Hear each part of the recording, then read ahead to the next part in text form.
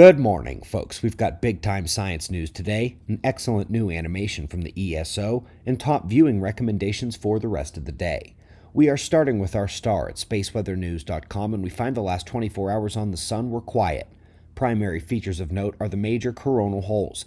Definitely an increased earthquake magnitude watch with those ones. Otherwise, things are quieting in terms of eruptive activity, large sunspot group departing on the north with a smaller grouping on the south. Speaking of earthquakes, 6.8 struck at Blood Echo depths. Luckily, when the big ones strike deep, tends to avoid surface damage.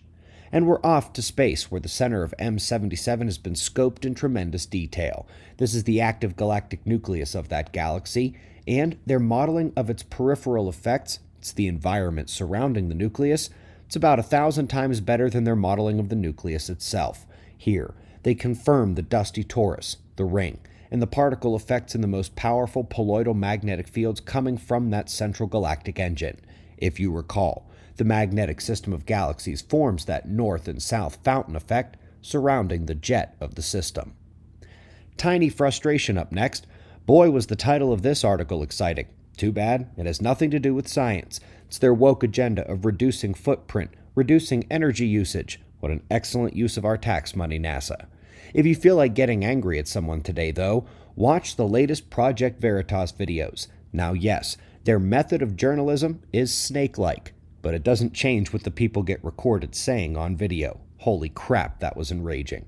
If you feel like happier things, Rocky uploaded a little short to the Big Burb channel. We are in the thick of the slow grind. Decided to stop by and answer some of your questions. Down the stretch up next, what do you mean a new type of star?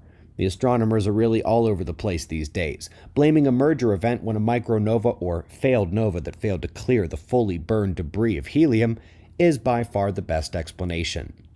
Harvard and their sister medical center here doing incredible next-level work on the nanoscale neuronal damage caused by cosmic rays. While the protons and ion hits matter, the neutrons and electron secondary particles seem to have the greatest effect on individual cells and processes. Remember, one cosmic ray breaks out into a cascade of dozens to hundreds of particles, and those hit every square foot of the atmosphere every second. Up next, who remembers the earthquake-relevant magnetic connections of the fractured crust?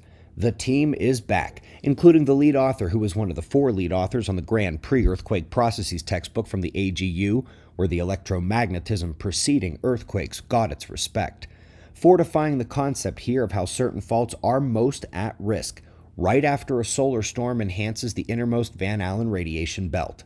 Folks, both the solar forcing of earthquakes and the health aspect, including those cosmic rays, are found in chapters 6 and 7 of our solar terrestrial physics textbook.